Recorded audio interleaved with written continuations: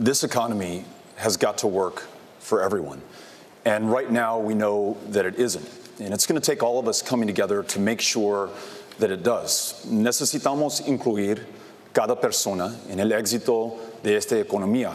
Pero si queremos hacer eso, necesitamos incluir cada persona en nuestra democracia. Cada votante necesitamos la representación y cada voz necesitamos escuchar. Senator Booker, what would you do on day one? And this is a situation that the next president will inherit. Yes. La situación ahora es inaceptable. Este presidente ha atacado, ha demonizado los inmigrantes. Es inaceptable y voy a cambiar este.